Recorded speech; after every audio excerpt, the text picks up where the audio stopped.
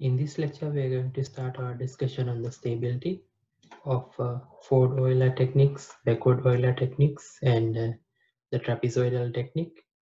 But before I move on to stability, let me switch over to the whiteboard. So we know that Z is equals to e to the power st, where s is equals to alpha plus j omega.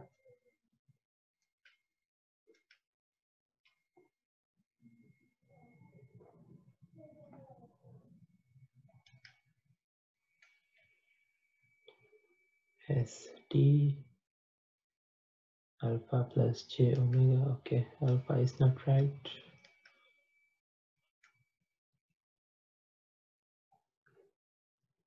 Right, and if I draw a plane or S-plane, so it's like this. So this is the S-plane. So on the x-axis, I have the real part of S, and on the y-axis, I have the imaginary part of S. So we know that the stability region is the left half plane, which is the area from the imaginary axis towards the left of the imaginary axis. So this is the stability region of in S-plane. So the imaginary axis is the boundary of the stability region. So in the imaginary axis alpha, the quantity alpha is 0, and omega can be both negative and positive. So if we substitute this S in this equation, our Z becomes, so it will be Z equals e to the power alpha plus j omega t, and if we expand, this becomes e to the power alpha t plus j omega t, and since there is a plus there, this can be further simplified as e to the power alpha t times e to the power j omega t. So we know that. So now what I'm trying to do is trying to find the stability region in Z plane. So if I draw the Z plane here,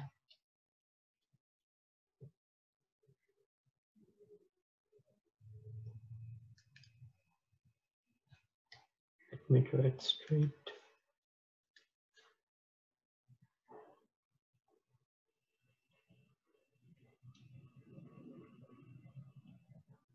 Where the x-axis is real part of Z and y-axis is imaginary part of Z. So if I try to map this left half plane, the stability region, into the Z plane, what I will get is, so I know that the real part of alpha is 0. So if I substitute alpha as 0, then what I will get is e to the power 0, which is 1, and e to the power j omega t. So that's what I will get. So basically this 1 is considered as the radius, and this e to the power j omega t is, so we can simplify e to the power j omega t as cos omega t plus j sine omega t. So basically this will be like a circle. So where omega is the omega t is the angle. So if we try to plot, let's say if we put omega to 0, then cos of 0 is 1 and the imaginary part is 0. So we'll get 1 here, right? And if we put, let's say, omega t to 90 degrees, then this cos will be 0 and this sine omega t will be 1. So j will be 1. So basically, as we vary omega from 0 to a value greater than 0, then it will form a circle with radius 1. So basically, this is the boundary circle with radius 1. So this is the boundary, and we know that since this quantity is multiplied by 1, this will remain as 1. Now if alpha, we know that when alpha is 0, that's the boundary, that's this boundary, but the stability region is when alpha is less than 0. So in this case, if alpha becomes less than 0, then this quantity here will be less than 1. So it will be between 0 and 1. So as alpha gets much larger towards this side, then this quantity becomes more closer to 0, but it will not be 0. It will become closer to 0. So which suggests that the boundary or the stability region in the z-plane is inside this unit circle. So which is this area inside the unit circle in the z-plane. So that's how we can map from S-plane the stability region into the Z-plane. Let me draw it more clearly.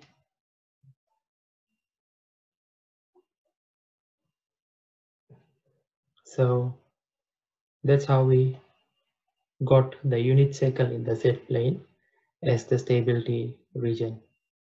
So now we can consider the forward, the backward, and the trapezoidal rules.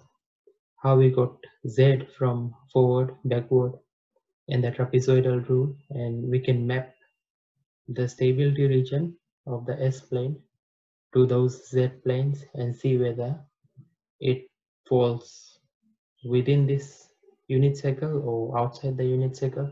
So we know that if it's outside the unit circle, it will be unstable. Coming back to the forward Euler techniques, backward Euler technique and trapezoidal technique, if I go back one page in my notes, then you can see that using the forward rule, I get Z as 1 plus ts. Using the backward rule, I get Z as 1 over 1 minus ts, and using the trapezoidal rule, which is also Tustin's method, this transformation, which is called bilinear transformation, I get Z as 1 plus t over 2s divided by 1 minus t over 2s. So let's see where the stability region falls if we substitute s as alpha plus j omega into these equations. So moving forward, using the forward Euler technique, says a stability Hs will not always transform into a stable d of z. So a stable h of s will not transform into a stable d of z. So that is forward Euler technique does not always preserve stability. So this is usually seen by mapping the left half of the S-plane into the Z-plane. So over here in this equation, minus alpha is used because the left half, that's where alpha will be negative. But so when we substitute minus alpha plus j omega in this equation, 1 plus st or ts, then we get this. So this is the real part and this is the imaginary part in the Z-plane. So please note that alpha will go from 0 and to negative side in S-plane. So if alpha is 0, then the real part of Z is 1, and as alpha keeps on getting bigger, this whole quantity goes down. The real part of Z will go in this direction.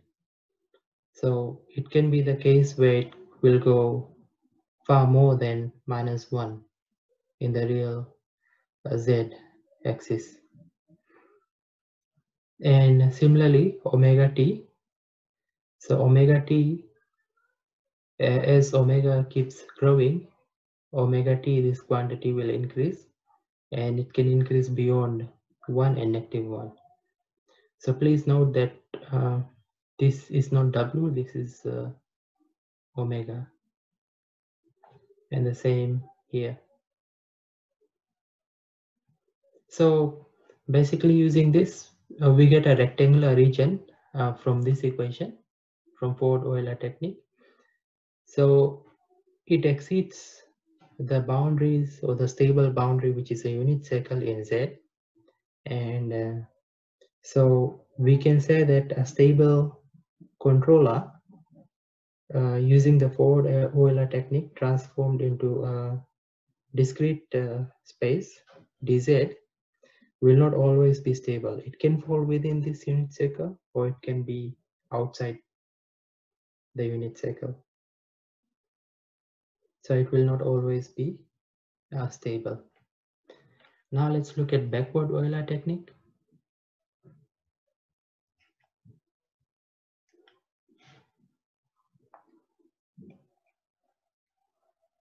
So in the backward Euler technique, it does preserve stability. So a stable h of s transforms into a stable h of z. So mapping the left-hand plane of the S plane onto the Z plane. So please note that in backward Euler technique,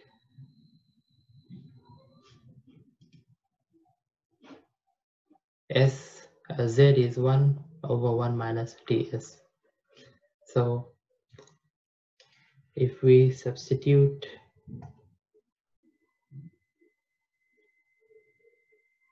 minus alpha plus j omega in this equation, then it simplifies to this. Now for alpha is equal to 0, it simplifies to 1 over 1 minus j omega t. So please note that here W is equal to omega. It's not W, it's omega. So alpha is 0, that's the j omega axis in S plane. So it simplifies to this. Now this can be transformed into this equation at the bottom here. If we add half to this equation and subtract half from 1 minus j omega t. So this is like separated so that we can get it into this form and then into the E form. So plus half and minus half, it does not make a difference. So in the end, what we get is half plus half e to the power alpha times 2 10 inverse omega t. So this is what we get as Z. So note again that this is also a circle. This will also make a circle, but if we look at where it makes the circle,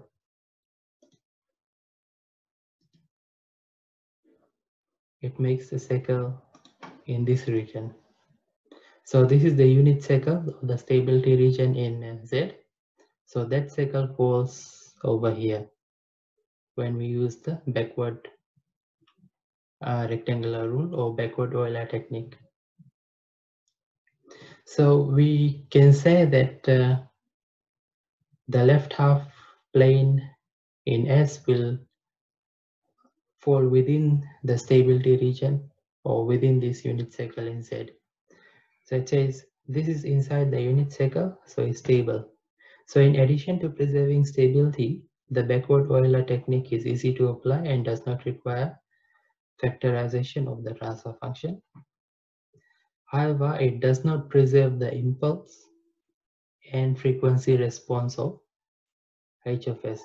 So frequency response of h of s and h of z when you use the backward technique will not be the same.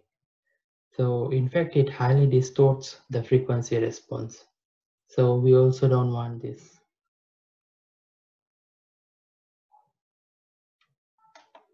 Now moving on to the trapezoidal technique. The trapezoidal technique also preserves stability, and while some distortion of the frequency response occurs, it can be limited to an acceptable level. So this technique preserves stability, but there is some variations in the frequency response of the discrete patient.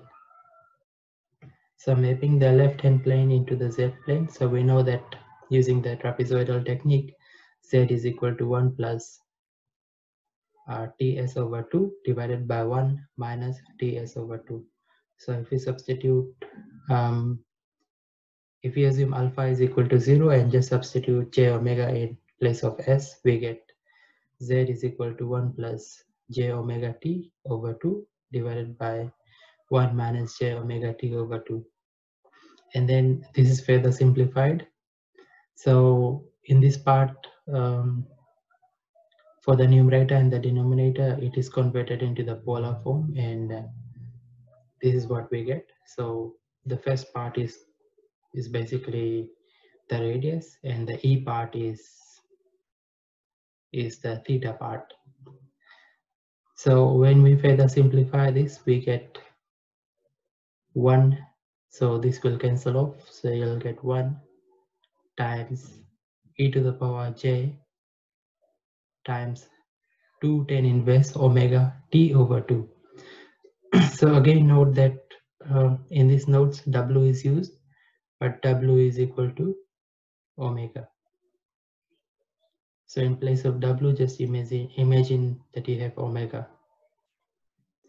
So the trapezoidal technique maps the left hand plane of the s plane into the unit circle in the z plane. So exactly, so this is similar to what we derived when we had z is equal to e to the power st. But there is some variation here because of the tangent inverse and the 2 term here. But it maps exactly onto the unit circle. So we can say that if you have a stable controller or h of s, if you have a stable h of s, then it will result in a stable h of z. There is no aliasing effect in this because it maps exactly onto the unit circle. Now moving on to the distortion part, it says, but considerable distortion occurs during the mapping process. So let me switch over to the whiteboard to explain more on the distortion part. Now we know that using the trapezoidal technique, so using the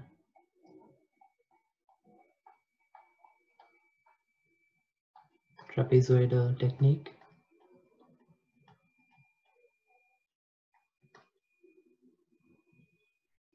we get z is equals to 1 times e to the power j times 2 tangent inverse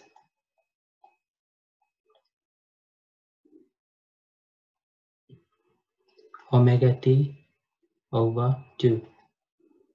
So using the trapezoidal technique, we get this, which exactly maps onto the unit circle in the z plane. So we can say that using the trapezoidal technique, any mapping of the stability region in the s plane maps into the stability region in the z plane.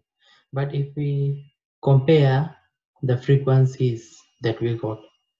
If we compare the frequencies that we got in this conversion versus the trapezoidal technique, so over here we can see that the frequency we get is omega and multiplied by t. So if we compare this equation, let me highlight this with a different color. So if we compare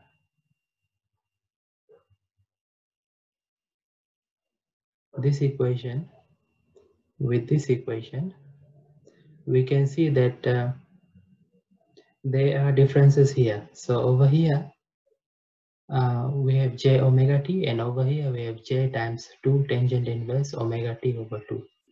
So we can say that using the trapezoidal technique, omega, our omega comes to, so if we compare this, our omega, so we can say that omega t from this equation is equal to 2 tan inverse omega t over 2, and then omega from that equation, it will be equal to 2 over t tan inverse omega t over 2. So we can say that this omega is our digital omega or discrete omega. So we can say this is our discrete frequency.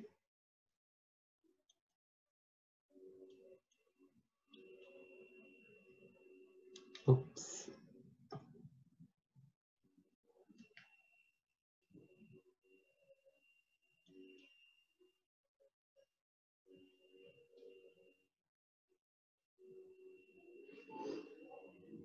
And instead of this, we can basically use a different variable. Let's say we can use capital omega.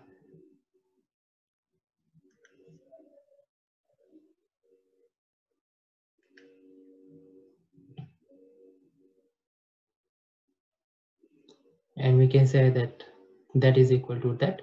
So this is the discrete frequency, and this is our continuous frequency. Over here, in this case, we could say that our discrete frequency is equal to the continuous frequency. But over here, using the trapezoidal technique, you can see that our discrete frequency is warped.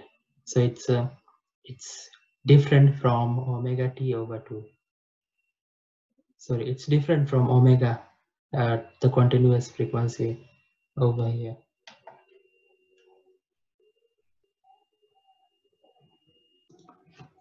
So we can rearrange this, and we can say that omega is equals to 2 over, so omega is continuous frequency, 10 of capital omega is discrete frequency, omega t over 2. So we can say omega is this if we rearrange this. Now going back to our notes.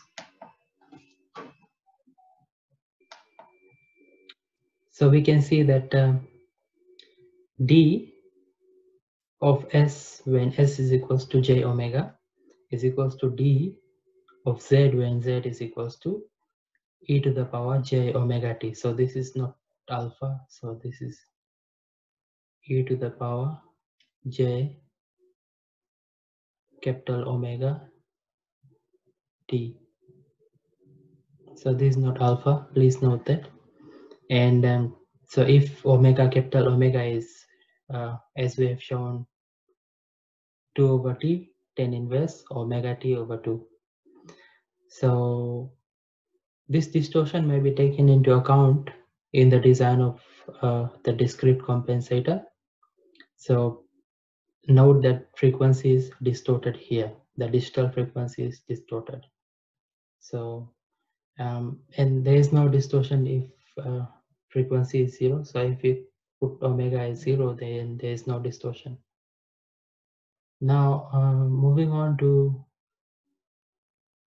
the distortion. So if you want to avoid distortion, let's say you want to keep distortion below a certain percentage, or let's say in this case below 1%, then so if we want to keep distortion low, it means that we want to match this frequency, so this quantity with this quantity. So these two frequencies, if they are approximately equal or they match, that means distortion is less. So it is noted that if omega t over 2 is less than 1/6, so omega t over 2 is when you multiply this t this side and you divide by 2. So it is noted that when omega t over 2 is less than 1/6, then 10 of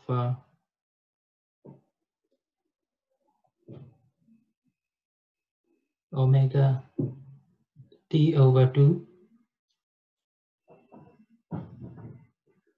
is very close to omega t over 2. So if this is the case, so if omega t over 2 is less than 1/6, then this quantity is very close to this. So let's say if omega t over 2 is 1/6, so this is 0.167 in decimal, and if we take the tangent of that, of this, let's say this omega t over 2 and this omega t over 2 is the same, so the tangent of this roughly comes to 0.168, so which is very close to 0.167. So that's when omega t over 2 is less than 1/6. So the error in this case is the error is just 0.01, sorry, 0.001.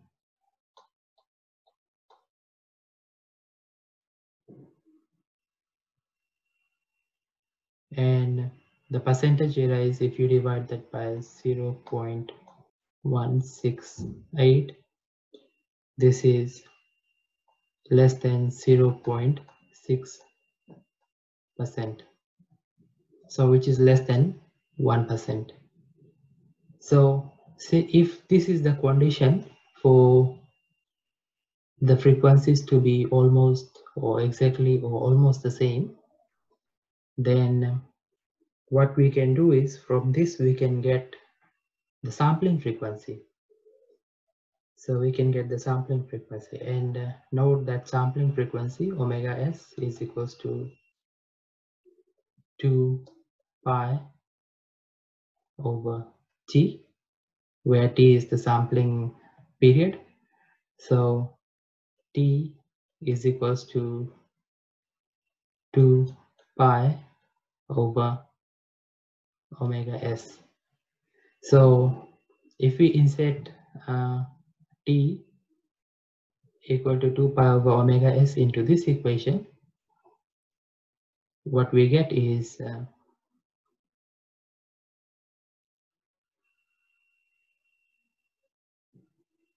we get omega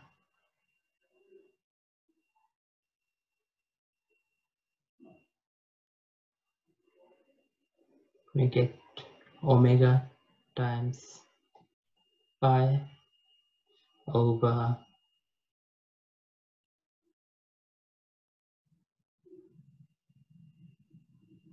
omega s. So we get omega times pi over omega s, which is less than 1/6.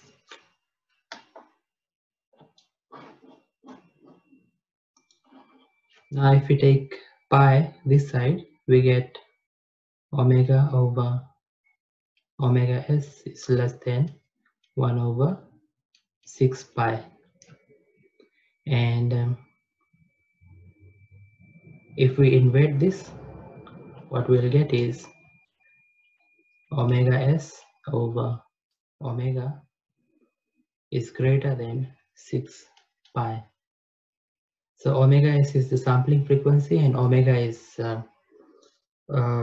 what your frequency of interest is. So this suggests for the frequency distortion to be less than 1% or less than 0.6%, this must hold true. So omega s, which is sampling frequency, must be over omega must be greater than 6 pi, and 6 pi is close to 20. So that's where we get our 20 from. So omega, we can say omega s over omega should be greater than around 20.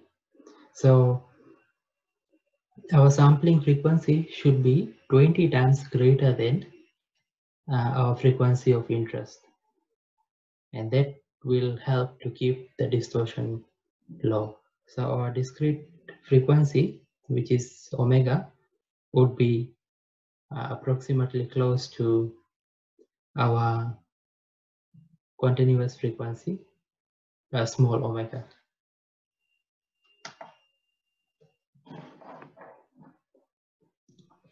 And over here we can say that omega s is our sampling frequency.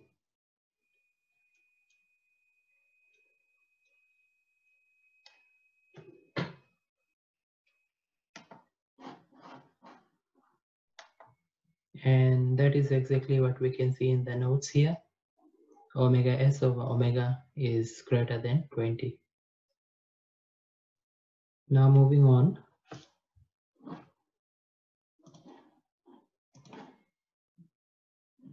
There is an example given. So in this example, if we apply bilinear transformation to h of s, so in our case h of s was, we started off with a over s plus a. So if we apply bilinear transformation, so in place of s we substitute the equation that we got from trapezoidal integration, which is this. And in this case we assume that omega s is, which is 2 pi over t, is greater than 20 times we can say omega. So if we substitute s in this equation, so we get hz is equal to a over